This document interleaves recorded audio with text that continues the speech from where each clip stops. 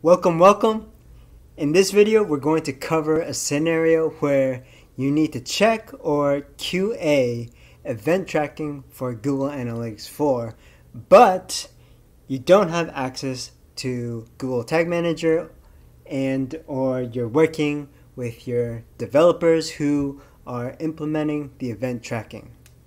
So if you don't have access to any of this here where you can preview the event tracking tags and you only have access to GA4 and Data Studio, here's what you can do.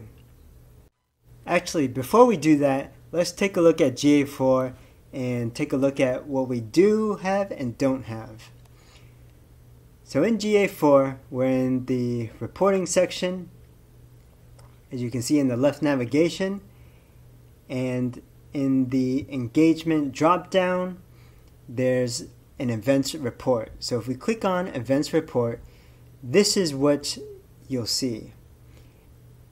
You can see this table with the event names, all the events that have occurred in this date range, but there's not really a readily available filter that you can use to filter this entire report, nor even for any of these singular charts or the data table.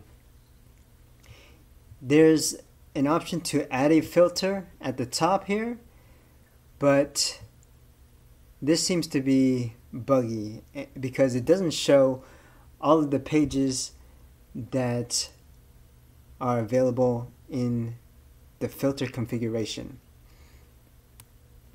You can also go to pages and screens, but that only shows you the top pages and not necessarily the events.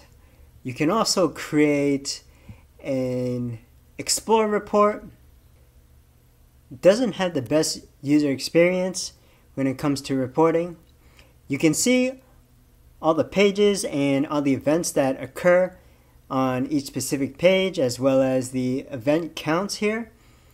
But for some pages with longer page paths or longer URLs, you have to hover over those pages to see what the actual page is.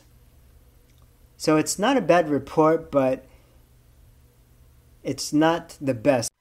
So let's head over to Data Studio and we can see how to create a table that we can use to check or QA for event tracking with Google Analytics 4.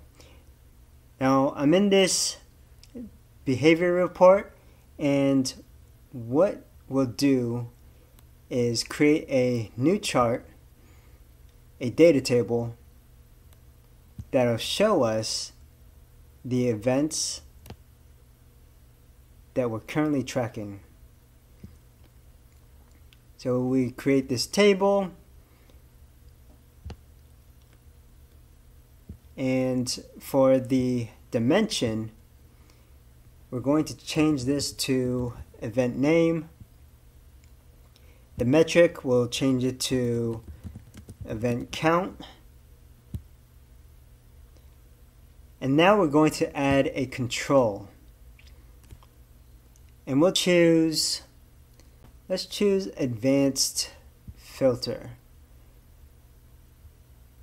and create a filter by dragging this across.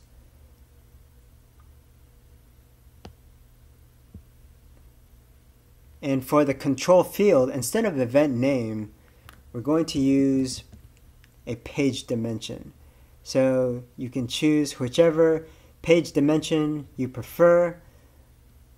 I'll choose page path, expand this so it aligns with the table, click on style, and move the label position from top to left so that everything is in one line. Now the way this works, the way that you can use this control and the table together is if you select both and then right click and select group. So then this filter will only apply to this table. And just to see how that works, if we look for a page path and let's look for the home page, type enter, and we can see all the events that occur on this page. Or we can use another option, contains, starts with, regex, etc. Another type of control that you can use is a dropdown. So this is a similar table that we have already configured, and I'm going to check to make sure there are no filters. Everything looks okay. Event count, event name, that looks good. And we'll add a control again and click drop down list. And for this one,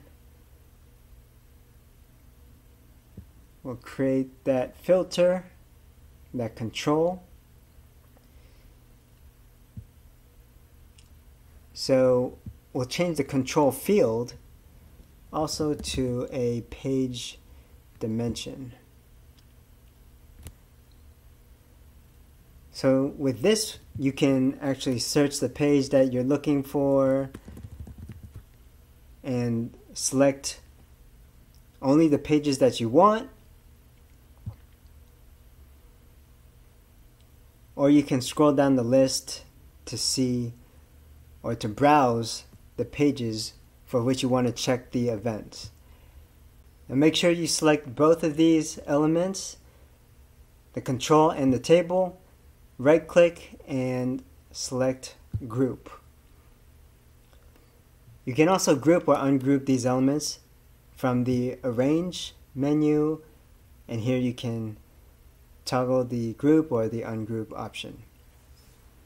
So now that we have these tables configured, we can look for the page that we want to check, for which we want to check event tracking.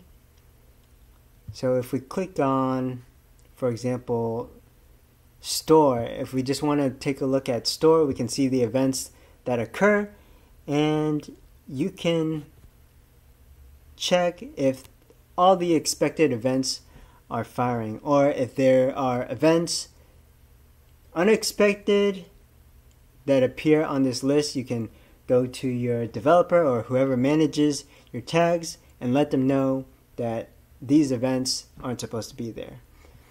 So that's how you can use Google Data Studio to help check or QA event tracking for specific pages. If you found this helpful, please like, subscribe, comment, and we'll see you in the next episode.